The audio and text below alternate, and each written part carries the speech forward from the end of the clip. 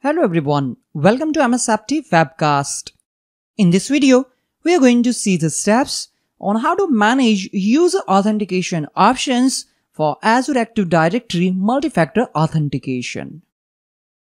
If you are assigned the authentication administrator role, you can require users to reset their password, re-register for multi-factor authentication, or revoke existing multi-factor authentication sessions from their user object. Let's sign into the Azure Active Directory portal using an account with global administrator permissions. You can access Azure Active Directory portal using the URL https://aad.portal.azure.com. On Azure Active Directory portal, click on Azure Active Directory. We are using the user account with global administrator role to perform these steps. Under Manage, click on Users. Here we can see the list of all users from our Azure Active Directory tenant. Choose the user you wish to manage authentication options. In this video, we will use Test User 1. Click on Test User 1. We will be on User's Profile page. Under Manage, click on Authentication Methods. At the top of the window, you have 4 options. By using first option, you can add authentication method for the selected user account. Let me show you that. Let's click on Add Authentication Methods. Click on this drop-down arrow and select the method which you want to configure for the Test User 1. Already I have created separate videos on it, so I'm not going to cover this in this video. Let me close it. And already, as you can see, one authentication method is defined there. Microsoft Authenticator app. Next, Reset Password option is used to reset the user's password and assigns a temporary password that must be changed on the next sign-in. Click on Reset Password. Click on Reset Password again. And you can see password has been reset successfully message.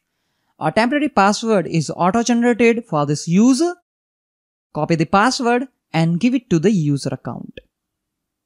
The user will be required to change the password during the next sign-up process. Let me show you that. I'm going to copy this password. Let's open New in Private window. Enter the URL https://aad.portal.azure.com and press Enter key to access Azure Active Directory Admin Center. Here, enter the username, which is user1@msaptwebcaster.onmicrosoft.com in our case. Click Next. Let me paste the password and click on Sign In. We can see the message to update your password. So it will ask us to update user password for user 1. Enter the correct password. Again, I'm going to paste that password and let's set up the password here.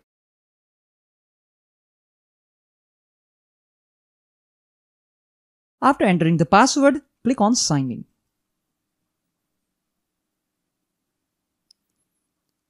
Okay, click on Yes. And we will be on Azure Active Directory Admin Center. This is how you can reset user's password, and then after, at the first sign-in, user will change his password. I'm going to sign out from here. And let me close the browser window as well. Let me close this. So this is how we can reset a password for any user account in Azure Active Directory. Next option is require re-register multi-factor authentication. So when the user signs in the next time, they are requested to set up a new multi-factor authentication method. The user's currently registered authentication method aren't deleted when an admin requires re-registration for multi-factor authentication. After a user re-registers for multi-factor authentication, it is recommended that they review their security info and delete any previously registered authentication methods that are no longer usable. At the top of the window, click on Re Resistor MFA. We get the confirmation message that operation completed successfully. Now this test user 1 will now be prompted to set up multi-factor authentication again on next sign-in. Already I have created video on how to set up multi-factor authentication with Microsoft Authenticator app and phone-based verification. If required, you can check out that video. In this video, I'm not going to cover that. Link is given in the description area so you can easily check out that video. And the last option is revoke multi-factor authentication sessions. This option is used to clear the user's remembered MFA sessions and requires them to perform multi-factor authentication the next time it is required by the policy on the device. Let's click on Revoke MFA Sessions. To revoke MFA sessions for selected user test user 1, we can see the confirmation message successfully revoke multi-factor authentication sessions. So this is how we can revoke multi-factor authentication sessions for any selected user in Azure Active Directory. In the last, we will look at the steps to delete users' existing app passwords. For users that have defined app passwords, administrators can also choose to delete these passwords, causing legacy authentication to fail in those applications. These actions may be necessary if you need to provide assistance to a user or need to reset their authentication methods. Non-browser apps that were associated with these app passwords will stop working until a new app password is created. To delete a user's app password, click on Users. We will be on All Users page. At top bar, click on Per User MFA. A new page opens that displays the information about MFA status of the user account. Select the user you want to delete user's existing app passwords for. In this video, we will use the user account of test user 2. I'll select the checkbox in front of test user 2. A list of quick step options appears on the right side. Under quick steps, click on Manage User Settings. Check the box for delete all existing app passwords generated by the selected users. Select the checkbox. Click on Save to delete the app password for the selected users.